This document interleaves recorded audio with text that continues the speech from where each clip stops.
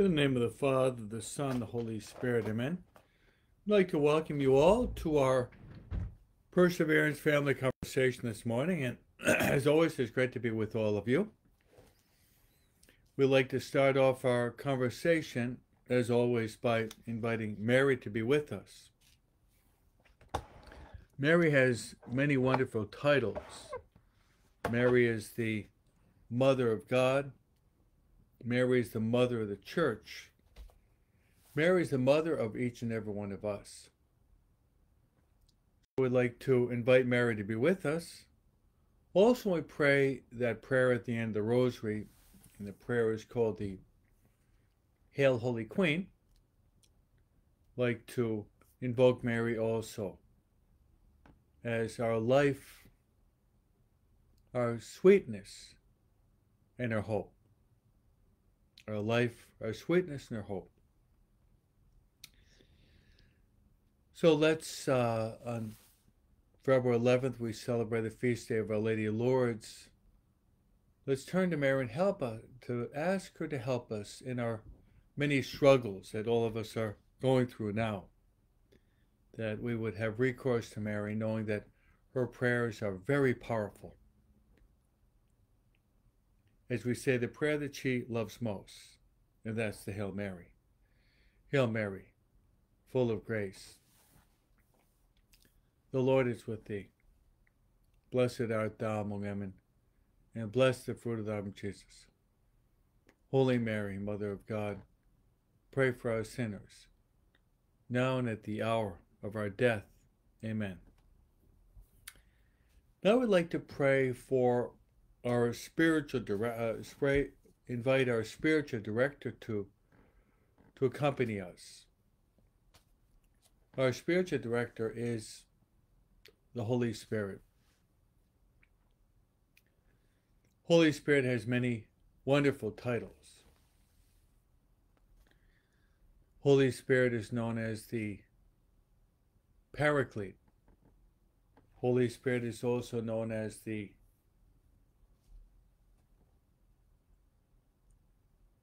Gift of Gifts. Holy Spirit is also known as our counselor.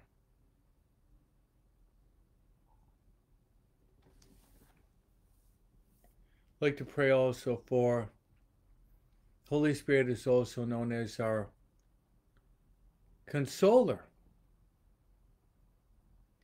Holy Spirit is also known as the sweet guest of our souls.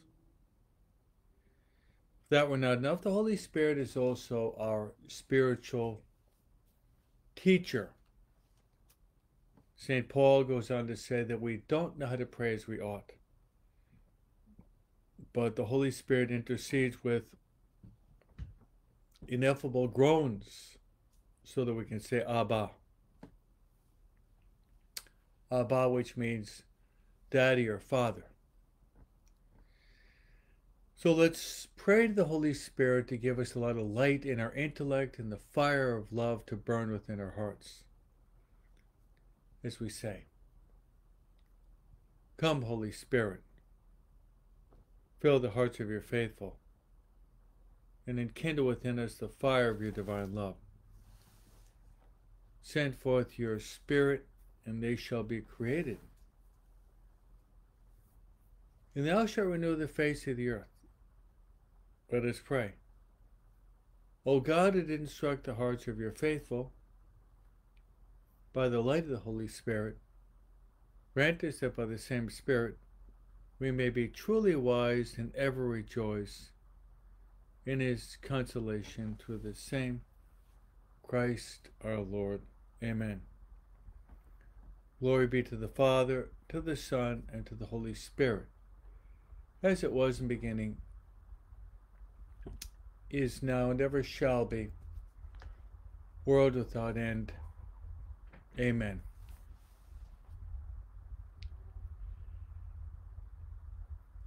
Our Lady of Guadalupe, pray for us. Saint Joseph, pray for us. Saint Michael the Archangel, pray for us. Saint Gabriel, pray for us. Saint Raphael, pray for us. Saint Ignatius of Loyola, pray for us.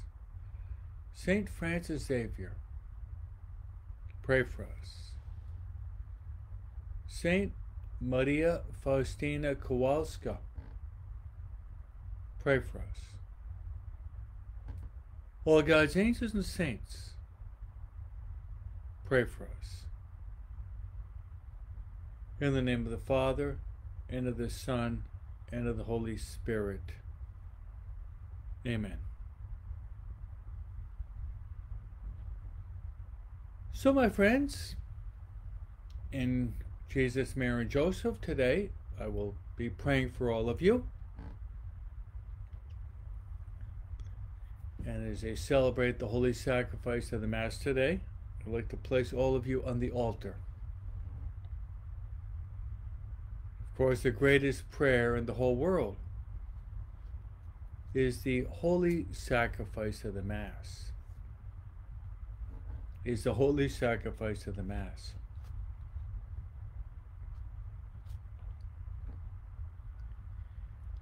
So I'd like to place all of you on the altar in the holy sacrifice of the Mass. I'd like to offer these specific intentions. First of all, that all of us would make a concerted effort to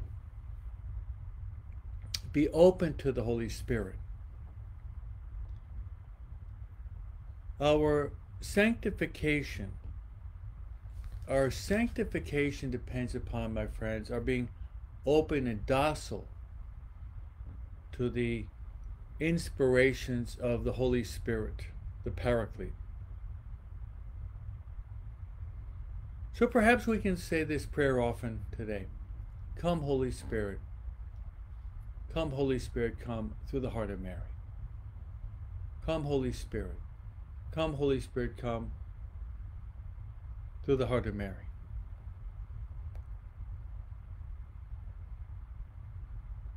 My next intention, I'd like to pray for all of your families, our families, that our family members would draw closer to God. In fact, only God can give us true happiness. Only God can give us true and authentic happiness.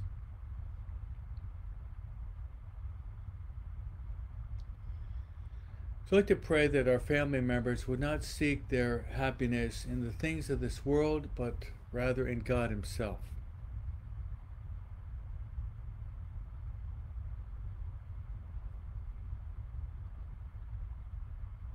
My third intention will be, this very day, people will be dying. The moment we die is the most important moment in our life.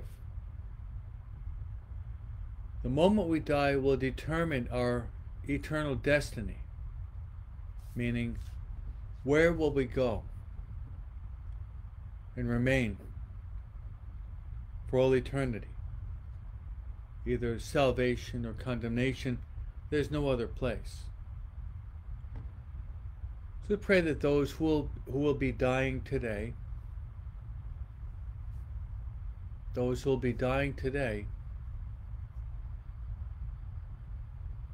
will obtain a holy and happy death.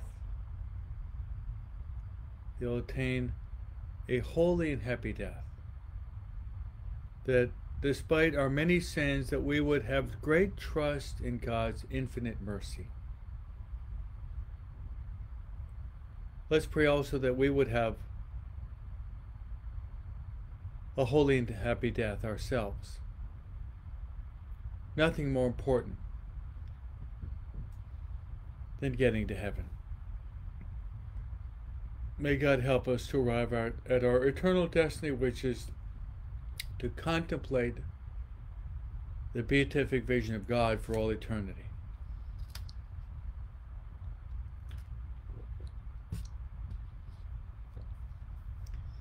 So, as I often do, I'd like to start off with some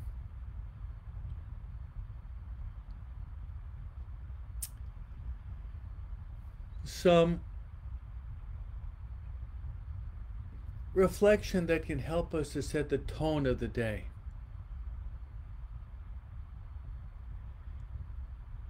Today is the feast day of Saint Valentine.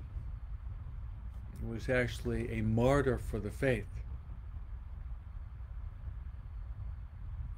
And traditionally in this day is the feast day of Saint Valentine. It's the day, so to speak, of lovers.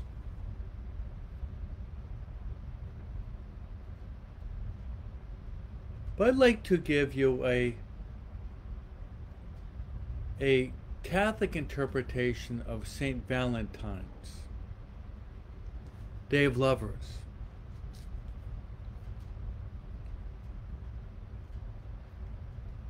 This is a day in which we can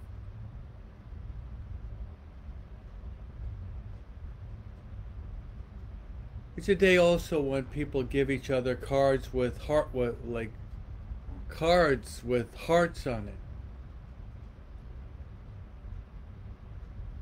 The Day of Lovers can be this for us, the day in which we seek our refuge in two hearts. Let us seek our refuge in the Immaculate Heart of Mary and in the Sacred Heart of Jesus. So for us, Valentine's Day can be interpreted as the day of the two hearts of Jesus and Mary.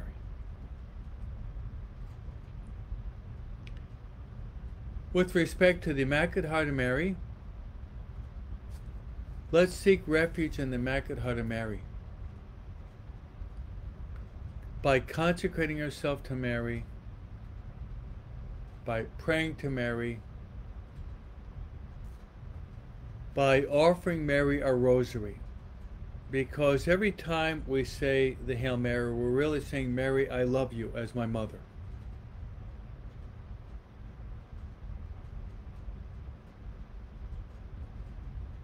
Now, how can we show our great love to the Sacred Heart of Jesus?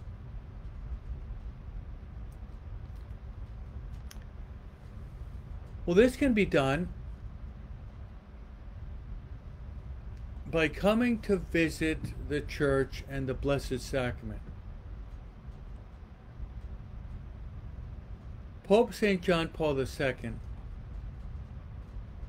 said that the tabernacle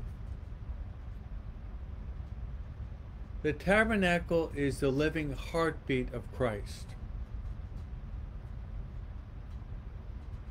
The tabernacle is the living heartbeat of Christ. So Jesus, in his Sacred Heart, this day of lovers, invites us with these words.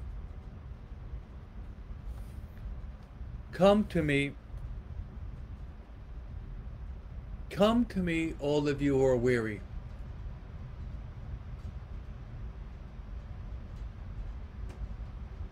And I will give you rest. Take my yoke upon you and learn from me, because I am meek and humble of heart.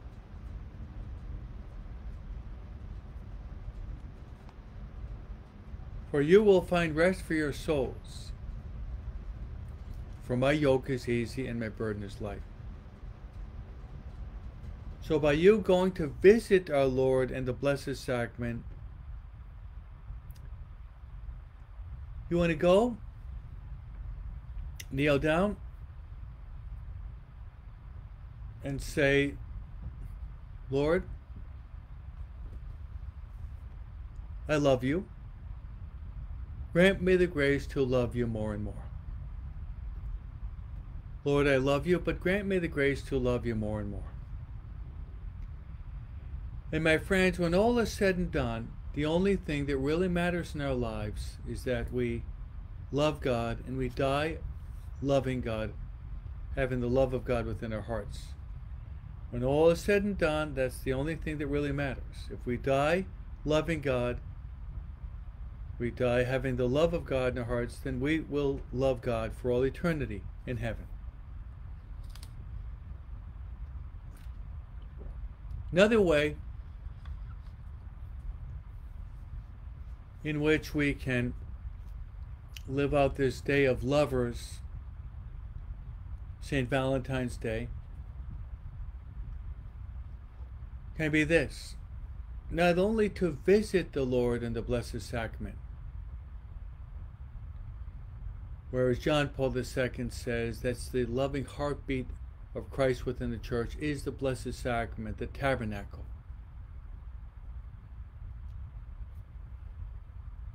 But also to, as I said yesterday in my talk, my Monday talk on the liturgy, the sacred liturgy in the Mass, is to go to Mass.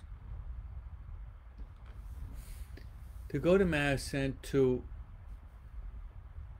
participate fully, actively, and consciously in the holy sacrifice of the Mass.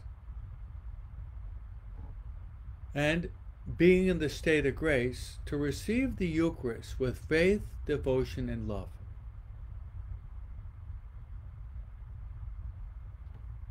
To receive the Eucharist with faith, devotion, and love.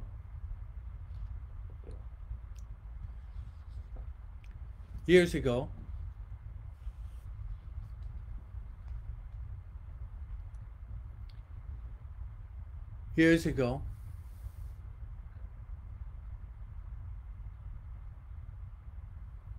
I had this thought. When I arrived here in California, there was a young man that had to have a heart transplant. And it happened a good more than 25 years ago. Now this young man lives in Texas with his parents, and he would probably be in his 40s. He had a successful heart transplant. Now we can have a successful heart transplant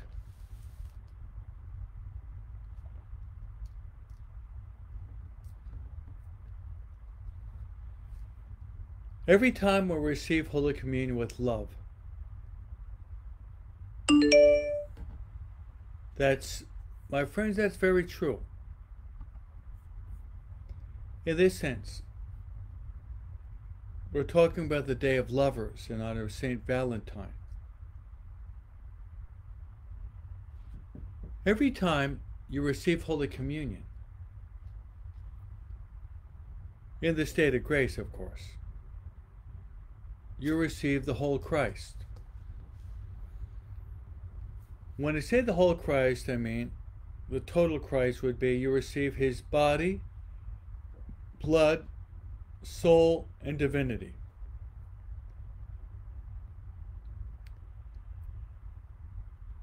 So in the body of Christ,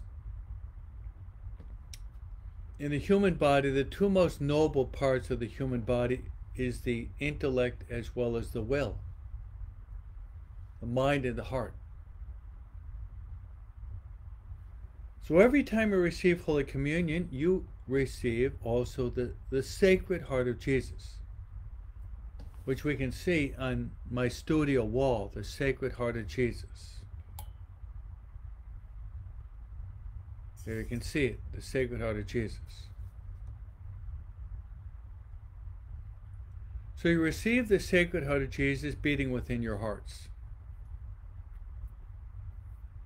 So beg the Immaculate Heart of Mary to give you the grace to receive Holy Communion with greater and greater devotion and love. Of all the actions of all the actions that we can carry out in our lives,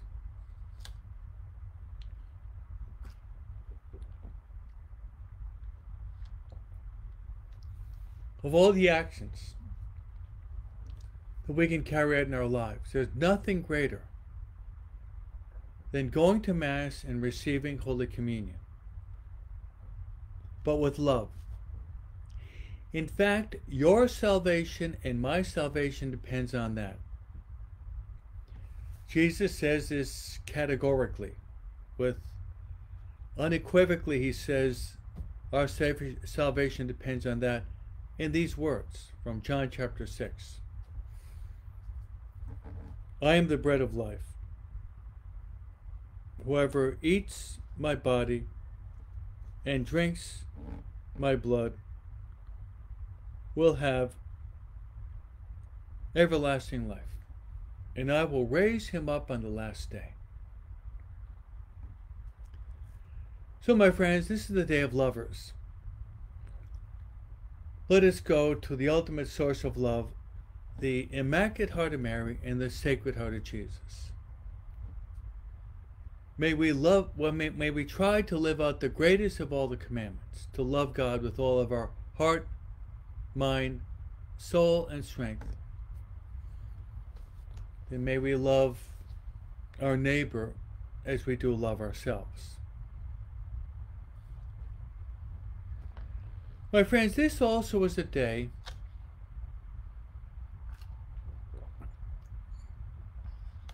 in which we celebrate two saints at the same time. These saints lived in the 800s, the 9th century. Their name is Cyril and Methodius.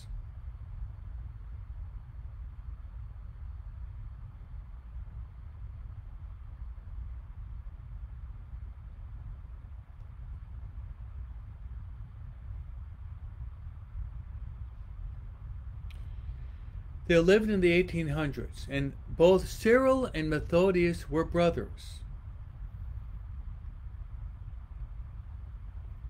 Cyril was the oldest brother of 7, and Methodius was the younger brother of 7, and they're both saints.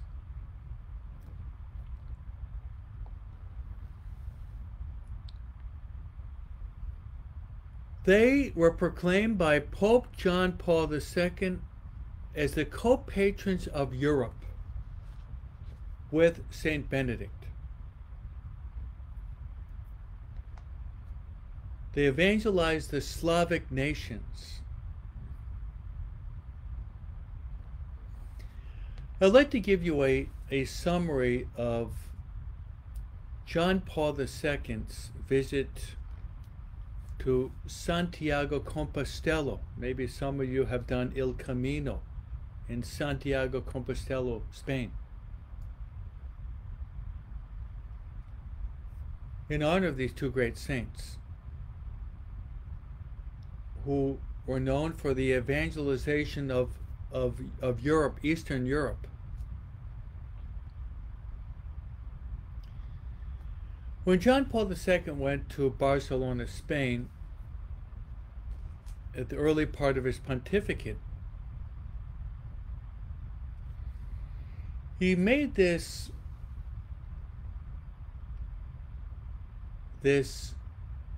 proclamation to the people at Spain that Europe, which was the seat of Christianity, known as Christendom. Europe was actually known as Christendom before it had the name Europe.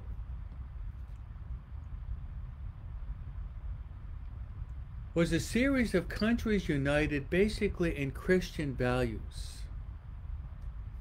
Spain and France and Germany and Italy and Portugal. In Eastern Europe, Poland, Czechoslovakia. It took possibly 1,000 years to really form Christian Europe. And you really cannot talk about Europe without talking about its roots in Christianity. And John Paul II praised Europe for its Christian values: love for life, love for family, the pursuit of peace, the pursuit of justice, the defense of the human person, deep-rooted love for God, love for neighbor. These have been the Christian roots of Europe. But John Paul II said that Christianity in Europe is basically in crisis. We're talking but probably about 40 years ago. Christianity in Europe is in crisis, pointing to not simply a paganism but a neo-paganism. It is spreading, pervading Europe, as well as, we might say, the United States. And many of our forefathers actually came from Europe. Now what is present in modern Europe and in America?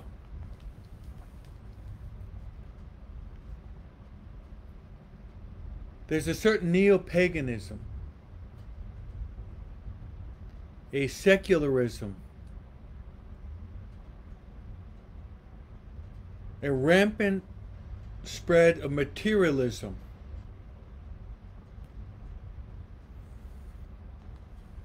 an aggressive attack on human life, the legalization of abortion in many countries in Europe.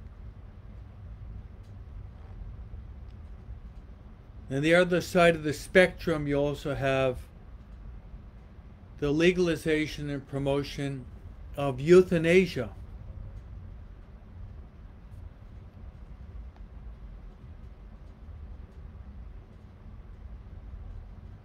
The loss of family values and the loss of the respect for the sacrament of holy matrimony, wherein couples are starting to live together without pursuing the preparation and reception for holy matrimony.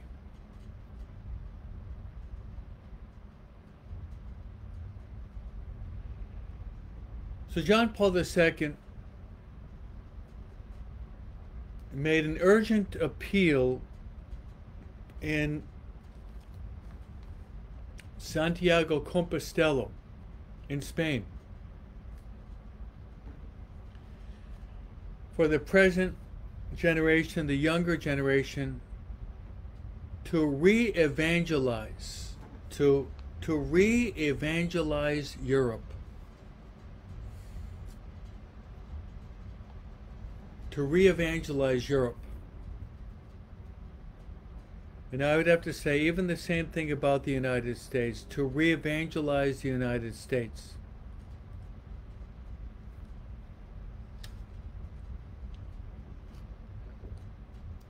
Building upon the teaching of John Paul II,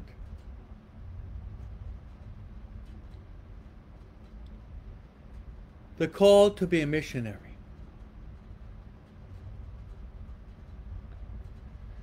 I'd like to mention to you, my friends, because we're trying to cultivate our minds, we're trying to cultivate our theological foundations. I'd like to mention some documents on the evangelization of Europe, but by means of some of the missionary documents in the church. We go back 60 years ago. The Second Vatican Council has a document on missionary activity. And the name of that document, the missionary document, would be that of Ad Gentes. Now, this is from Vatican II. So if you want to read an ecclesial document on missionary activity Ad Gentes, which means to the people, the last words of our Lord and Savior Jesus Christ before ascending to heaven were the following. He said to the disciples and the apostles, "Go out to all nations. Teach them all I taught you, and baptize them in the name of the Father and of the Son and of the Holy Spirit. And behold, I will be with you always, even until the end of the world." So the last words of Christ were a missionary mandate. So let's build upon this. Let's build upon this. There's Pope Paul VI that wrote a document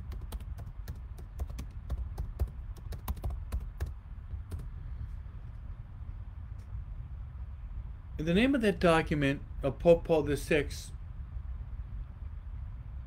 was Evangelium Nunciandi.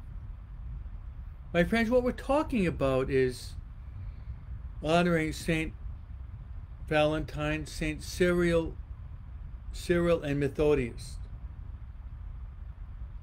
Is that Europe has to be re-evangelized and the United States has to be re-evangelized.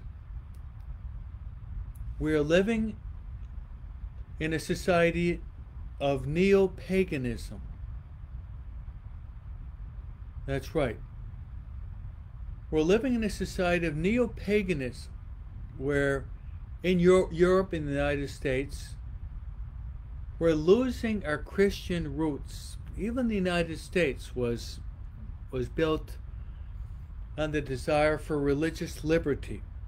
It's a Judeo-Christian society. This country was based on that, but we are losing our roots also. So I'm giving you a more intellectual approach today, and I'm giving you a series of documents. Ad Gentes would be the document from the Second Vatican Council on missionary activity throughout the world. Evangelii Nunciandi by Pope St. Paul VI. In these documents, I'd like to just give you an idea, then you can read the whole document at leisure. Paul VI insists also on the call to missionary work throughout the world.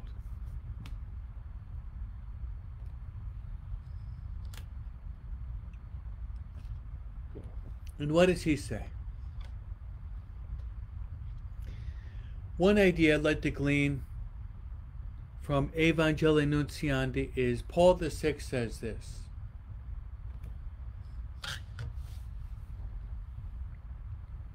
He says that the world today is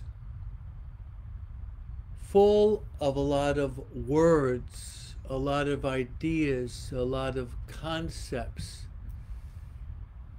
Speaks about also the cacophony of strident protests, Paul VI. Then Paul VI says in this document, what the world needs more than anything else are saints. The saints are the best missionaries. The saints are the best evangelists. The saints are the best teachers. the saints are the best catechists. So if we want to become like Saint Cyril and Methodius and Saint Valentine, and like John the 23rd and Paul the 6th and Francis Xavier, we want to be a good missionary, then all of us have to strive in our lives. Strive in our lives to become the saint that God has called us to be. And as a famous writer said, the greatest tragedy in our lives is not to become the saint that God has called us to become. Quoting once again Vatican II. Vatican II, which would be Lumen Gentium chapter 5. That is the universal call to holiness.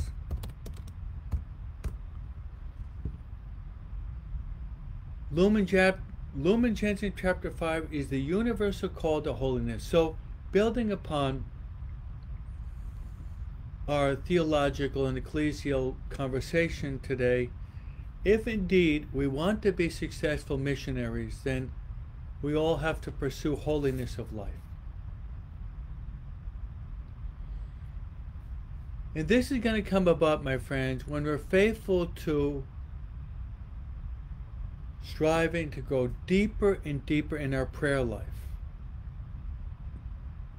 One of the greatest missionaries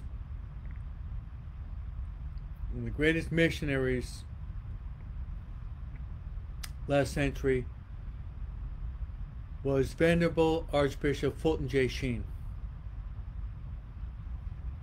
Venerable Archbishop Fulton J. Sheen, and he insisted, my friends, upon the holy hour, the hour of power. So that's one idea from Evangelium Nuntiandi of Pope St. Paul VI.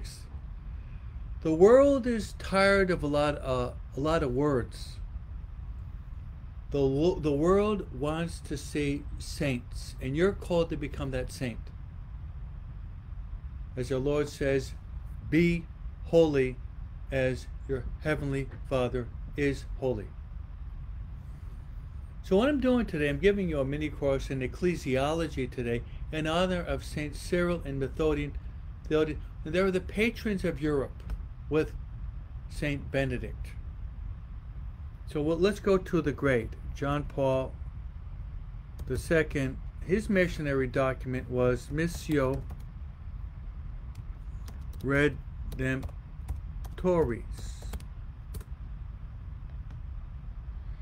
You're going to become Latin scholars by the end of the class today, because the documents are first written in Latin. So you're going to become Latin scholars, aren't you?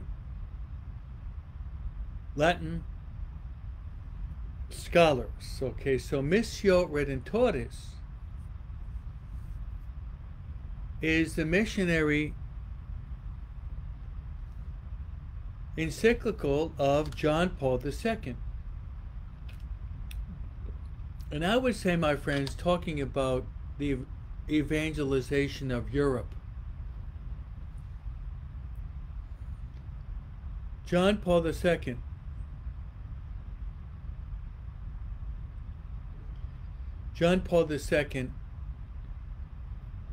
would be one of the greatest missionaries we've ever had.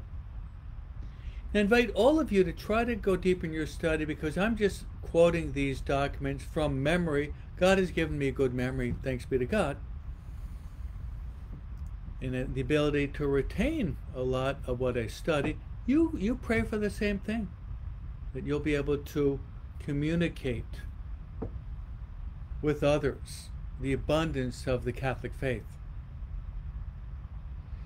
So let me give you then just a brief summary of John Paul II missionary document, and then I'll move into Pope Francis. So I'm giving you a summary of the past 60 years, the missionary documents. What do you think?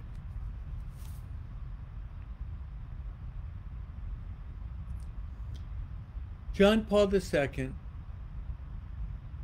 without a doubt, was the greatest missionary last century. With him would be Mother Teresa of Calcutta,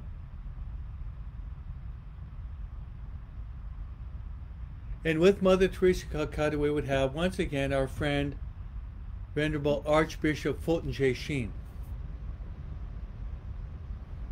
Venerable Archbishop Fulton J. Sheen. Three of the key luminary missionaries of past century.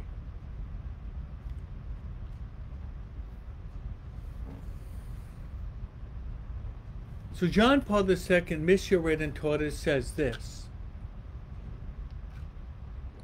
that from our baptism we're all called to be missionaries. That's right. From our baptism we're all called to be missionaries.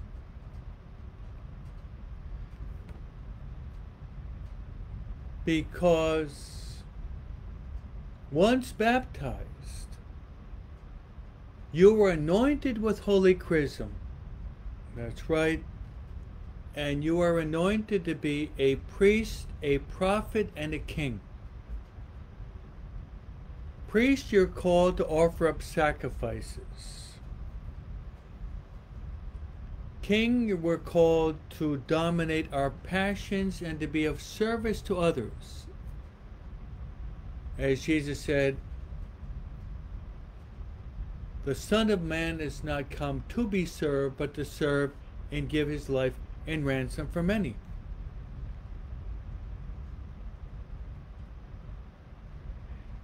And prophet is someone who announces the good news to the whole world.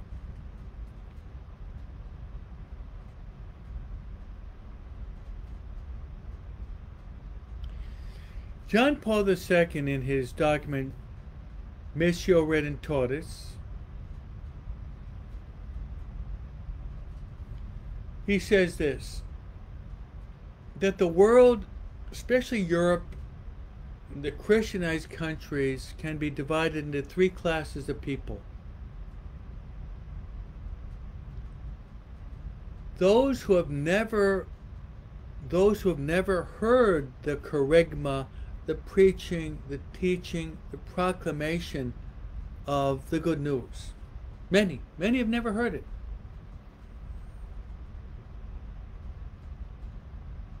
Many have never heard it.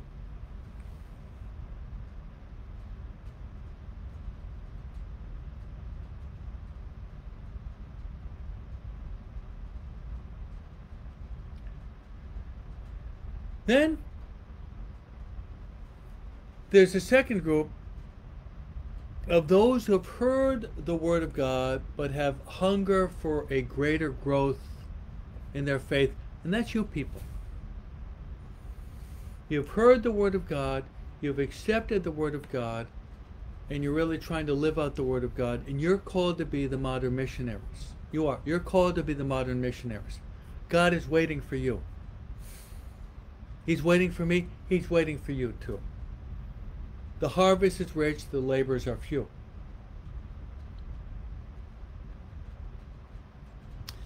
But the third group, and this is the group that we have to go after.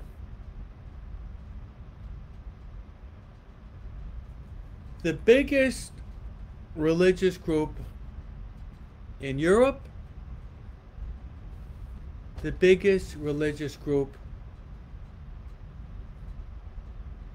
in the Philippines, the biggest religious group in Mexico, the biggest religious group in Brazil, the biggest religious group in South, Central, in Latin America are Catholics, But non-practicing Catholics, that's some of the concepts of John Paul II in his missionary document, Missio Redemptoris. Missio Redemptoris. That's right. Missio Redemptoris.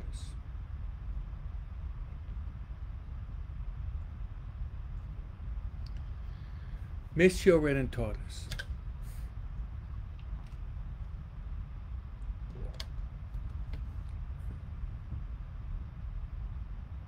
Then John Paul II says this.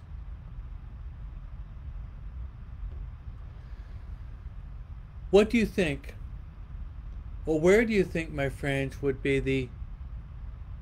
the greatest missionary field of work or territory?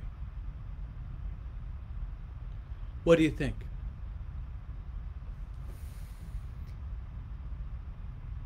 John Paul II says that the biggest territory for missionary activity in the world are, my friends, the big cities.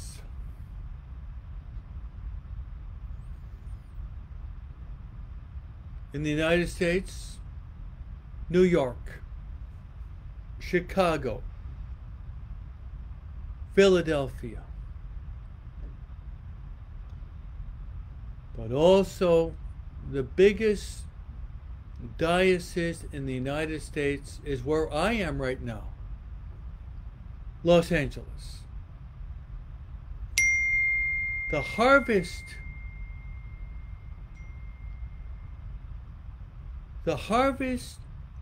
is rich, but the laborers are all too few. Ask the Lord of the harvest to send more laborers to work in his vineyard.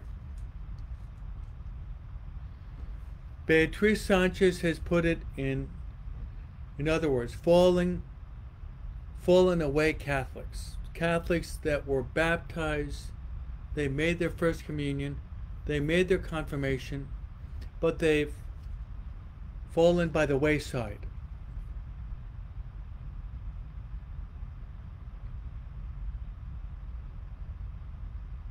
So it's incumbent upon us, in honor of Saint Cyril and Methodius, who suffered very much,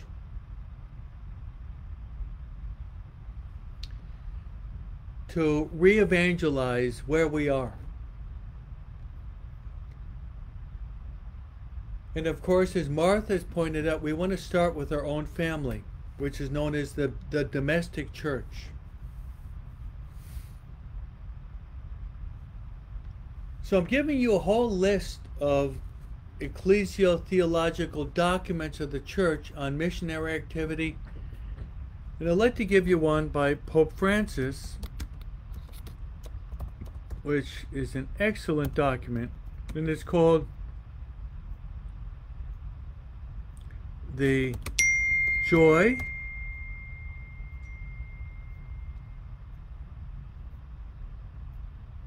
of the Gospel. This is one of the first documents of Pope Francis. The Joy of the Gospel. It's very, very rich. Now I'd like to just point out two of the basic ideas that Pope Francis has.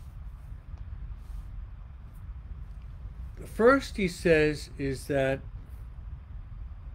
unfortunately,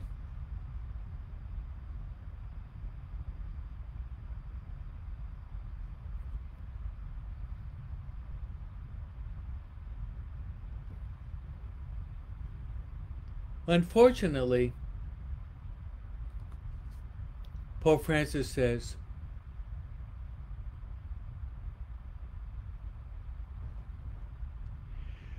we do dedicate time and effort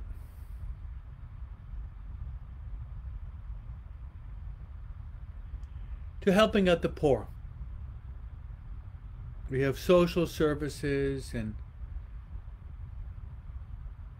government policies to help out the poor, which is very good. Because Jesus said, I was hungry and you gave me to eat. I was thirsty and you gave me to drink. I was naked and you clothed me.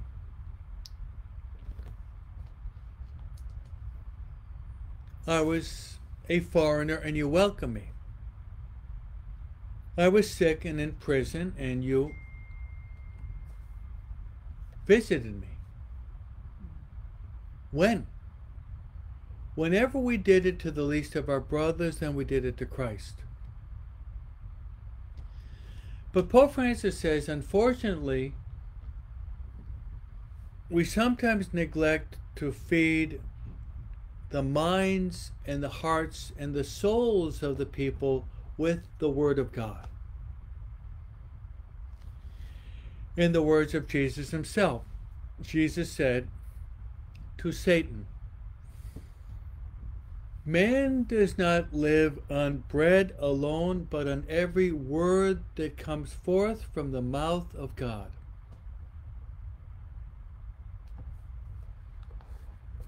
Man does not live on bread alone, but on every word that comes forth from the mouth of God.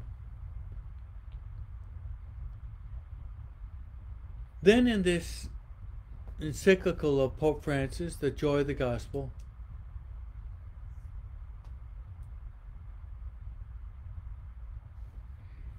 Pope Francis says that by preaching the gospel, we have to preach the gospel motivated by the joy of Christ. If individuals, there are many individuals today that are in a severe state of sadness, desolation, I'd even say a state of depression.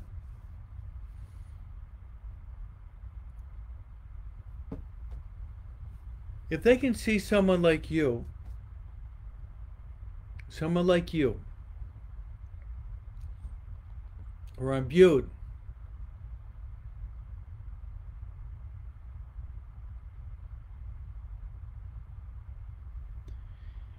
with the joy of the gospel, if you are imbued and permeated by the joy of the gospel that's overflowing by your poise, by your being, by who you are, by the way you live, the way you speak, the way you act, the way you compose yourself, that person will say that you have something that they don't have. You have the joy that comes from the gospel.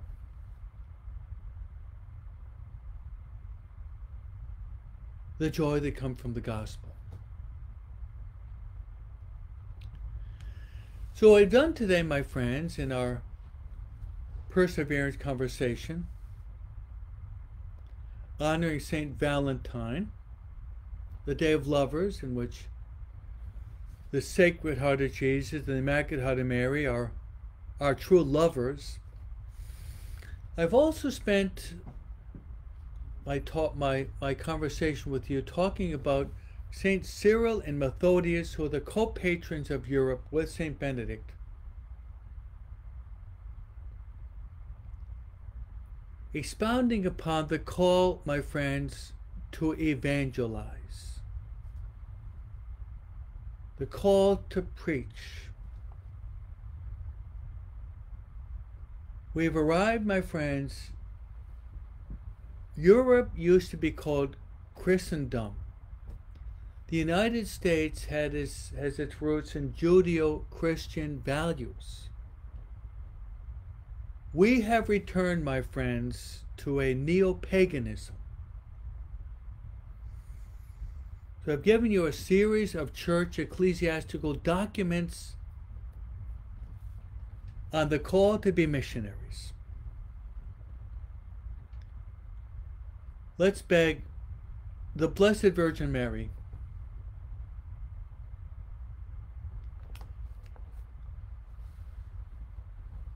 who Mother Teresa of Calcutta, who founded the Missionaries of Charity. Mother Teresa of Calcutta presented Mary in this light. St. Mother Teresa of Calcutta said Mary was the first missionary of charity. Because after saying yes to Christ, behold, the handmaid of the Lord, be it done to me according to thy word.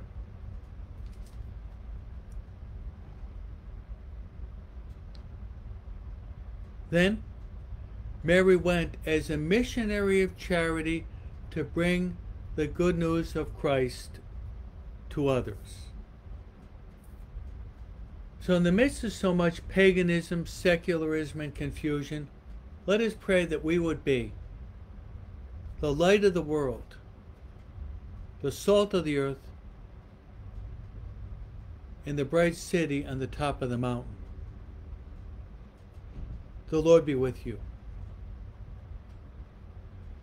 May Almighty God bless you, the Father, and the Son, and the Holy Spirit. Amen.